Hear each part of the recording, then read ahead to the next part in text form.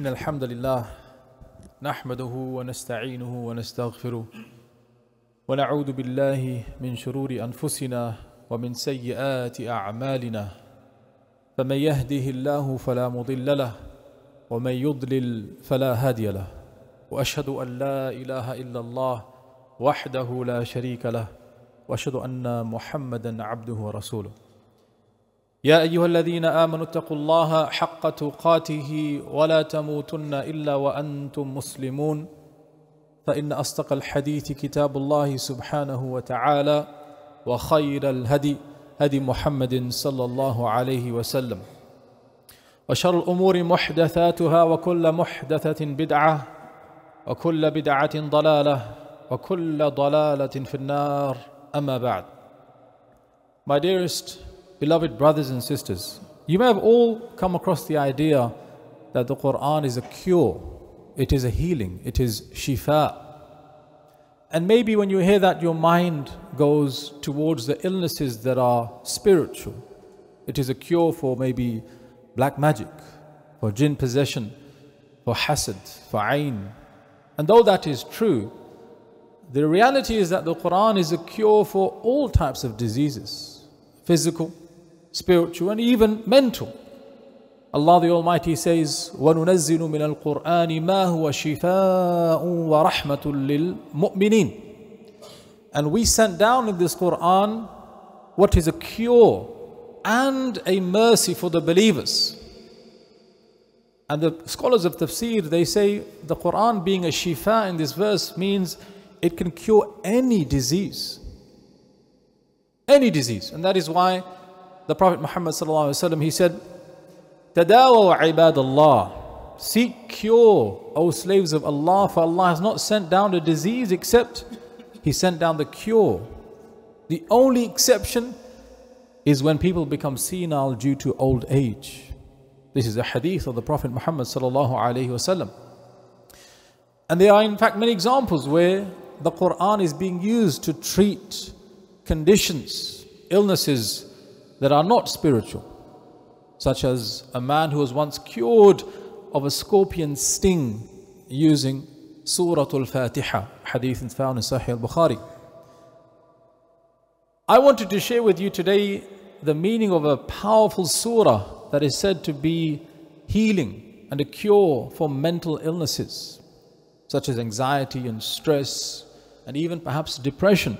And this does not mean that a cure for these problems cannot be found outside of the scope of the Quran.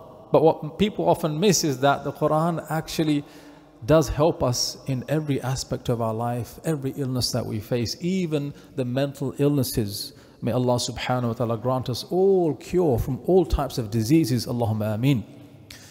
And this surah is one that I'm sure many of us are familiar with, but have not really appreciated the message it has to do with healing and cure. And that is Surah Al-Duha. It is no surprise then that this surah was revealed to the Prophet Muhammad sallallahu alaihi wasallam when he was going through a difficult time himself, a time of anxiety and stress. The books of tafsir, they say that in the very early stages of his mission, the Quran was being revealed to him continuously, and all of a sudden it stopped. Jibreel alayhi salam stopped coming to the Prophet Muhammad sallallahu alayhi wasallam, and the Quran ceased to be revealed. Days went past, and as the time elapsed, the Prophet sallallahu alayhi wasallam became worried. Why is it that the Quran is not being revealed to me anymore? People around him, they sensed something was wrong, and the Quraysh, his enemies, they started to taunt him. In one narration, a Qurayshi woman said, perhaps his Lord wadda'ahu wa qalahu, that perhaps his Lord hates him and has said goodbye to him. And this made it even worse for the Prophet sallallahu alaihi wasallam.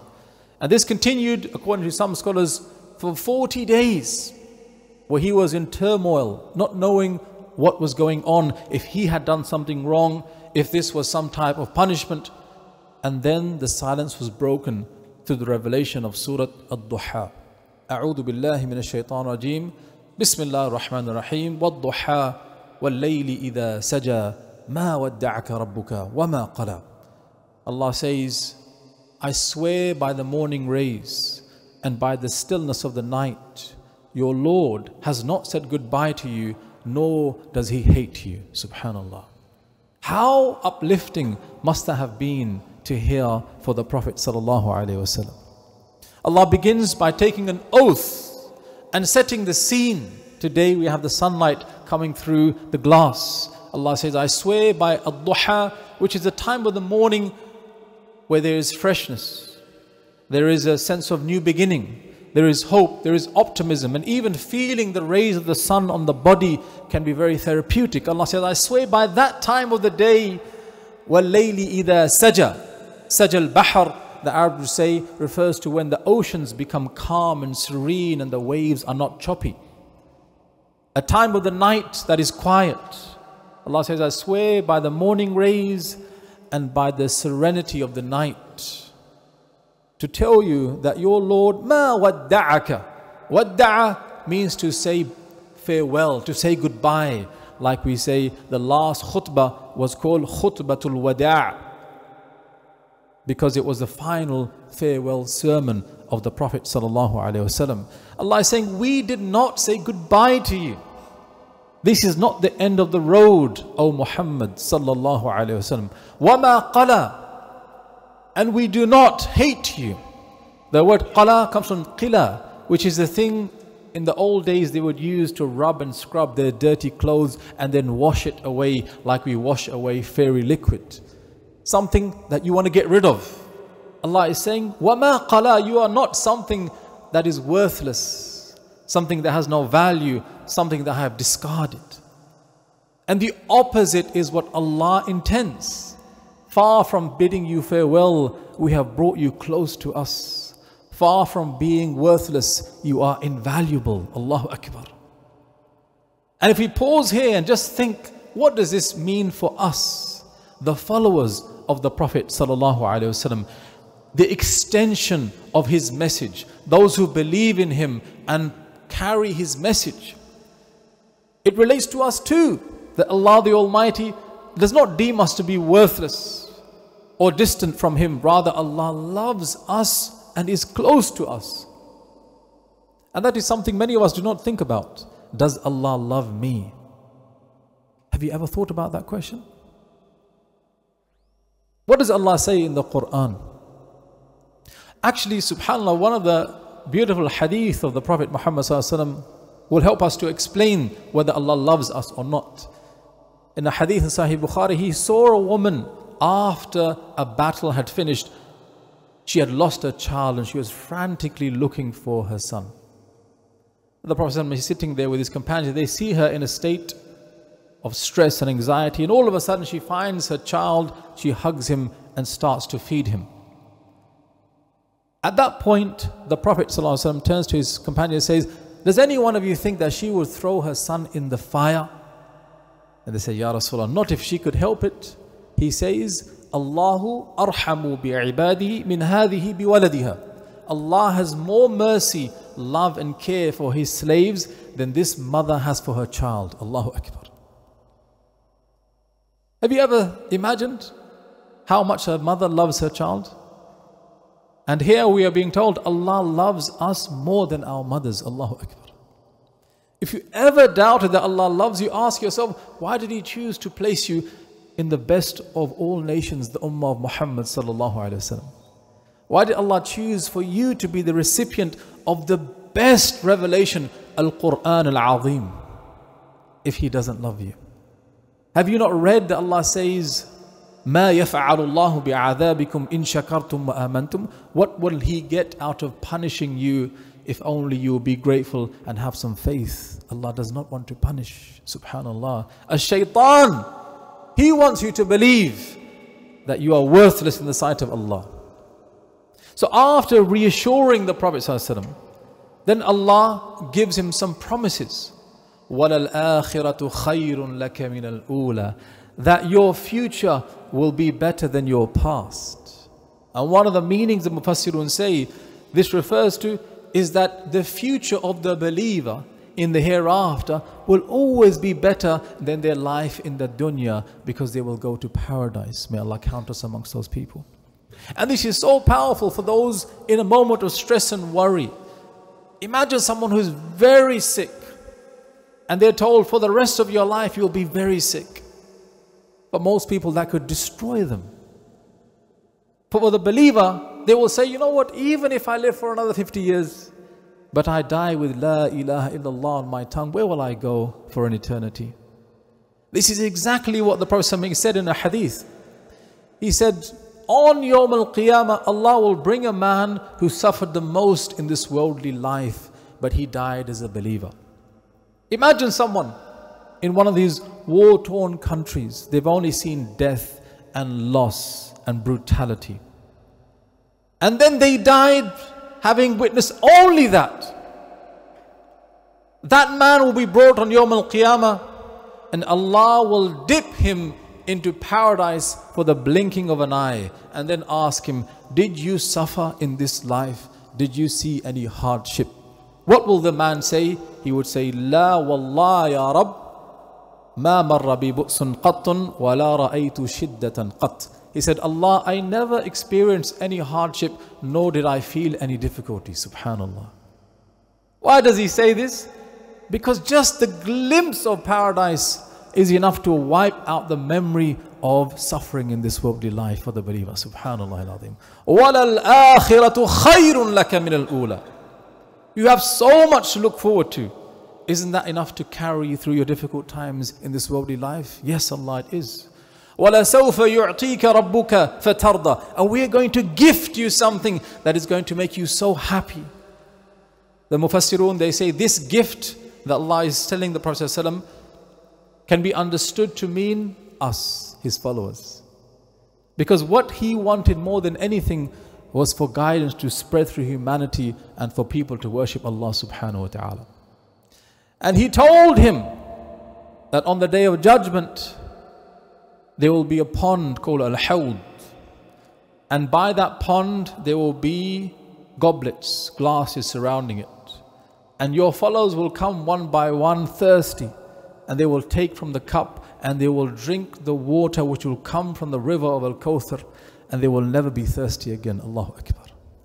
He will see us and we will see him, sallallahu alayhi wasallam.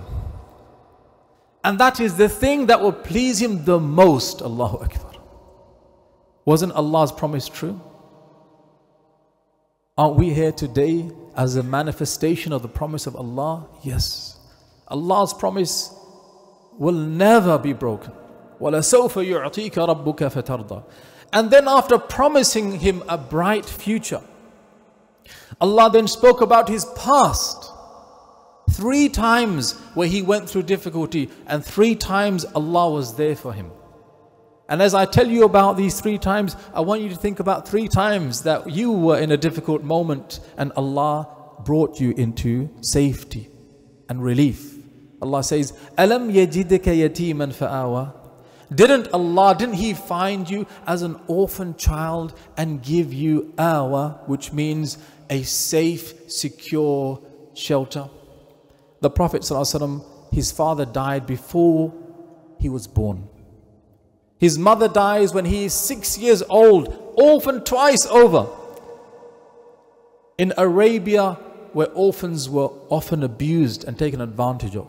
But Allah says, فَآوَى, but we made sure that you were in comfort, because the one who would become your guardian would be Abdul Muttalib, the chief of Banu Hashim, the most powerful man in Mecca. That wasn't an accident. That was me looking after you when you were a child. Allahu Akbar. And that applies to all of us. The weakest moment in our life was the moment we entered this world, unable to feed ourselves, unable to defend ourselves. Who was looking after us? Allah gave us parents that would love us and die for us. Was that not Allah looking after us then? Yes, it was.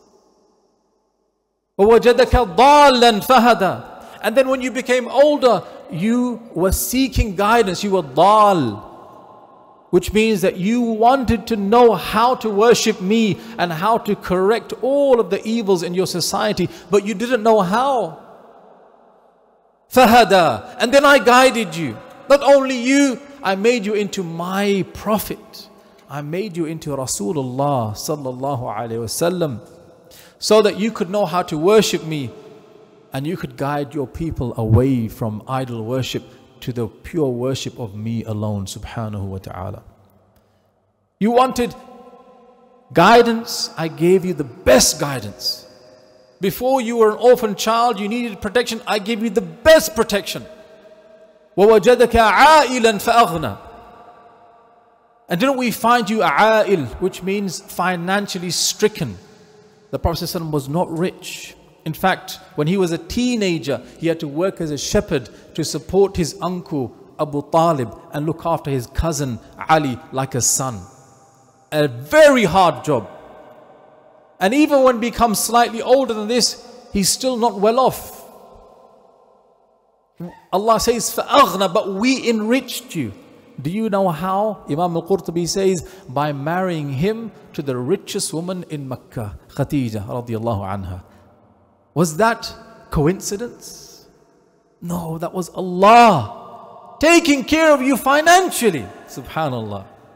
Giving you a woman who would support you emotionally as well as financially, so that you wouldn't have to worry that now you have to become my prophet, propagate my message, because you have someone supporting you like this. فَأَغْنَى.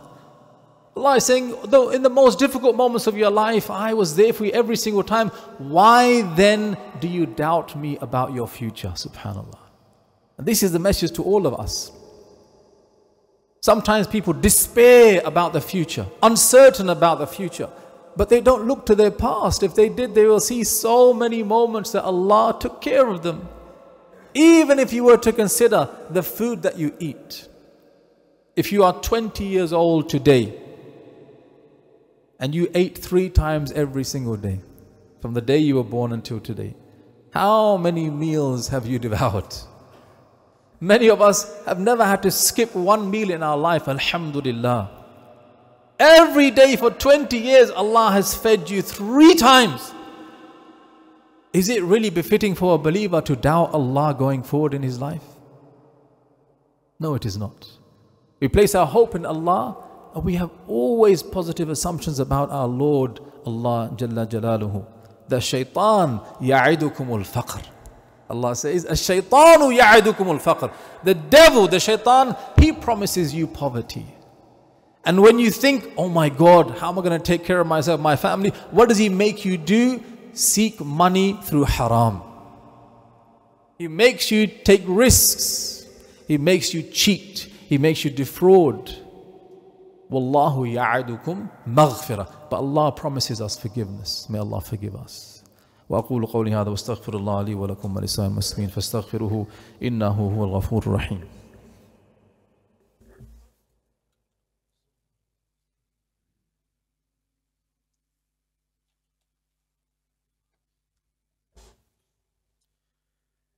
بسم الله الرحمن الرحيم. الحمد لله رب العالمين والصلاة والسلام على أشرف الأنبياء المرسلين نبينا محمد وعلى آله وصحبه أجمعين أما بعد.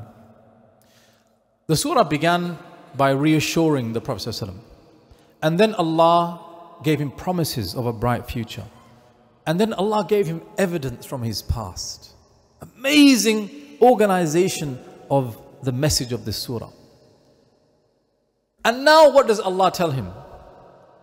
He talks to him about his present. I told you about your past, and I promise you a bright future. How should you behave now in your life? فَأَمَّا الْيَتِيمَ فَلَا تَقْهَرْ. So when it comes to the orphan now, because you were once an orphan who I took care of, فَلَا تَقْهَرْ. Do not repulse them, do not be cruel to them, do not be mean to them. And the opposite is what is intended. Look after the weak and vulnerable in the society. Muslims are supposed to be those who look out for those who have less than them. And it's amazing how Allah the Almighty said, you will know better than anybody because I decreed that you would be an orphan. and that you would know the struggles of the weak because you were once weak. Allahu Akbar. فَلَا تَقَهَرْ. Be a person who's out there helping those in need. And this, subhanAllah, is actually an amazing way to help heal your own problems. Sometimes when a person is going through a very dark moment in their life, they focus on themselves. They think about their problems and they think and they think and they overthink, making it worse, adding fuel to the fire. But if they would just step out and look at those worse than them, they would realize that, you know what, even though my situation is bad, there are many others that have it far worse. We only have to look to our brothers and sisters in Gaza to know what it means to have a hard life. Subhanallah al-Azim. We cannot be blind to the blessings of Allah when the devastation is so close to us. May Allah grant them relief, safety and victory. Allahumma ameen. وَأَمَّا السَّائِلَ فَلَا تَنْهَرْ. And when it comes to the sa'il, which can mean somebody who needs something from you. It could be money, it could be knowledge. In fact, it could be any need. Allah says, when it comes to the sa'il, فَلَا تَنْهَرْ, which means don't turn them away. Don't think that why do I have to be the one to help that person? Allah is saying, look, you were once poor, O Muhammad sallallahu alaihi wasallam. I enriched you. I gave you money. Do you think I gave you that money so you could keep it to yourself? Is that why Allah gives us money? So we can keep it to ourselves? So we can make ourselves rich? We can look after number one? No! That is what other people do. Allah gave us money so we could use it to help others. And to ensure that we do, Allah said you must give some zakat. Just 2.5%. But how much did Allah encourage to give sadaqah? Subhanallah. So much encouragement to give sadaqah, to keep the money flowing in the community. So that those who have less than us, they don't see, what, look at the gap between the rich and the poor. Because the rich are always giving back to the poor. This is the culture that Islam seeks to create. We have lost track of this. So Allah says, فَأَمَّا السَّائِلَ فَلَا تَنْهَرْ. When it comes to those who need something. And the scholars say it can even refer to knowledge. Somebody asks you for advice. Don't turn away from that person thinking, I haven't got time for that person. Why are they asking me for? Or they don't deserve my knowledge. A'udhu billah min dhalik. Who gave you that knowledge? Who gave you that experience? Why did Allah give it to you? Is it not to help someone who doesn't have it? Yes, that is the reason, subhanallah. Do not be miserly with your money and do not be miserly with your knowledge. May Allah grant us tawfiq. And then the last thing Allah says, وَأَمَّا بِنِعْمَةِ رَبِّكَ فَحَدِّثْ. And as for the ni'mah, an-ni'mah, the blessing, فَحَدِّثْ, proclaim it, speak it, declare it. One of the interpretations of this ayah is that Allah is telling the Prophet sallallahu alaihi wasallam that when it comes to the blessings that you enjoy in your life, make sure that you are always in a state of gratitude, making shukr, saying alhamdulillah. And again, today we learn that actually for your mental health, it's very important to be a grateful person, to be grateful for things that you have, because it makes you have a different perspective in life. It allows you to appreciate things. It stops you being blind to all of the things that are right in your life and focusing on the one or two things that are wrong. It is amazing, subhanAllah, how much the Quran focuses on shukr. The very first words in the Quran are what? Alhamdulillahi Rabbil Alameen. Allah chose to make the first statement in the Quran, all praise and thanks is due to Allah. That is what Allah wants to see. Grateful servants. And then Allah will tell us on the day of judgment, when the believers are told to enter paradise, what will they say? قالوا الحمد لله الذي صدقنا وعده. All praise and thanks is due to the one who fulfilled his promise. They will say Alhamdulillah. And then Allah will say, when they enter paradise, and imagine in paradise, what do you see? The Prophet ﷺ said, what no eye has seen, no ear has heard, no imagination has ever envisaged. In that state of enjoyment, what will they say? Alhamdulillah. Wa akhiru da'wahum and alhamdulillahi rabbil alamin. Allah said the last thing they will say, meaning when they're in paradise, they will continue to praise and thank Allah subhanahu wa ta'ala. Why? Because they were used to praising and thanking Allah in this dunya. May Allah make us from the shakirin. So important to be grateful. And there are so many blessings that we do not even consider blessings, but they are essential to our well-being. In the 1980s, there was a Greek man who was said to be the richest person in the world at the time. He owned the biggest fleet of ships. His name was Aristotle Onisei, I think. This man, despite his power, his richness, towards the end of his life, he contracted a disease, a rare disease, an autoimmune disease. And what it meant is that he lost the power of his eyelids. He couldn't blink anymore.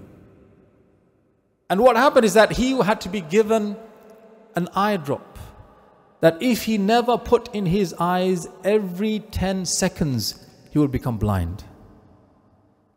And so there is a famous picture of him on the cover of a newspaper where he has both his eyelids stuck above his eyes like this, stuck like this. So they remain open. And they said, this man, despite all of his wealth, without his eyelids, he will become blind and surely he will die. Why? Because they said the eyelids, they blink, and every time they blink, they remove some dirt or foreign bodies that fall on the eyes, without which you would become blind, subhanAllah. Have you ever thanked Allah for your eyelids? Have you? Subhanallah. وَإِن تَعُدُّوا نِعْمَةَ اللَّهِ فَلَا تُحْسُوهَا. Allah says, if you were to count the blessings of Allah, you would not be able to. There are so many things that we should be grateful for that we forget about, we are heedless about. But as soon as you start to count, as soon as you start to consider, you think, subhanallah, what is going right in my life is so much more than what is going wrong. Say alhamdulillah. And it is so difficult, my brothers and sisters. It is so difficult to say alhamdulillah in tough times, isn't it? It's okay to say, you can say alhamdulillah when things are well, when you've got money, when things are going your way, say alhamdulillah. But when things are not going well, when things are difficult, it is so hard to say alhamdulillah. But if you're not in the habit of saying alhamdulillah for the small blessings, you will be very hard pressed to say alhamdulillah when times are difficult. May Allah subhanahu wa ta'ala allow us to be shakireen in good times and in bad times. And let us never ever forget about those who have less than us. May Allah subhanahu wa ta'ala support our brothers and sisters who are suffering in the world today. May Allah subhanahu wa ta'ala protect them, grant them victory and steadfastness. And may Allah subhanahu wa ta'ala grant us all unity. ربنا ظلمنا أنفسنا وإن لم تغفر لنا وترحمنا لنكونن من الخاسرين. اللهم أعز الإسلام والمسلمين وأذل الشرك والمشركين ودمر أعداءك أعداء الدين. ربنا لا تزغ قلوبنا بعد إذ هديتنا وهب لنا من لدنك رحمة إنك أنت الوهاب. ربنا آتنا في الدنيا حسنة وفي الآخرة حسنة وقنا عذاب النار وأقيموا الصلاة.